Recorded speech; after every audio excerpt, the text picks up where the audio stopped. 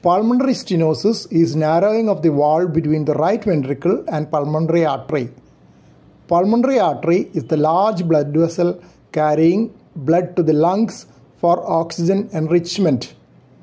Right ventricle is the right lower chamber of the heart which pumps blood to the lungs. Pulmonary wall prevents backflow of blood from the pulmonary artery into the right ventricle when it relaxes after a contraction. When the pulmonary wall is narrowed, right ventricle finds it increasingly difficult to pump blood into the pulmonary artery. Right ventricular muscle becomes gradually thickened, right ventricular hypertrophy, in an attempt to overcome the obstruction. But when the pulmonary stenosis is very severe, right ventricle is unable to overcome the obstruction and gradually fails due to the overwork. When right ventricle fails, the back pressure is transmitted to the right atrium, the right upper chamber of the heart. Right atrium enlarges due to the higher pressure inside.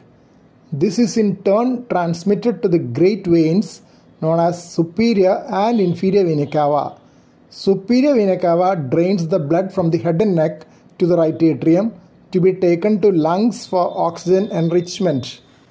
Inferior vena cava drains blood from the lower part of the body for transport to the lungs. Congestion of the superior vena cava manifests as dilated veins in the neck.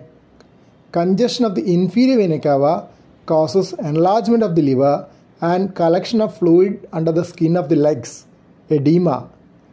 In late stages, fluid also collects inside the tummy.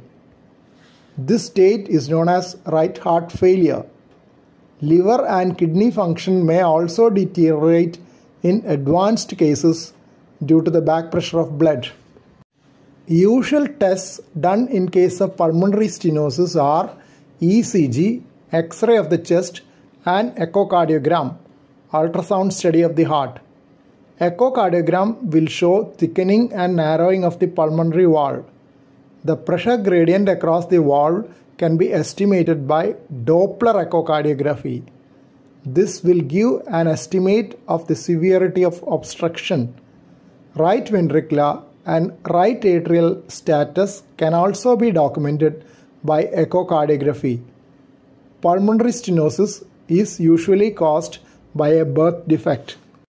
In severe cases, an obstructed pulmonary wall can be opened up by a procedure known as balloon pulmonary valvotomy. In this procedure, a balloon attached to a tube known as balloon catheter is introduced through a small hole in the groin skin. The balloon is guided across the pulmonary wall using X-ray imaging. When it is across the wall, the balloon is inflated, relieving the obstruction. The procedure is done under local anesthesia and there is no need to open up the chest. In the past, surgical pulmonary valvotomy was done by opening the chest under anesthesia. It is seldom done nowadays unless there are other associated birth defects which need repair by opening the heart. Thank you for watching this video. Please subscribe, like, share and post your valuable comment below this video.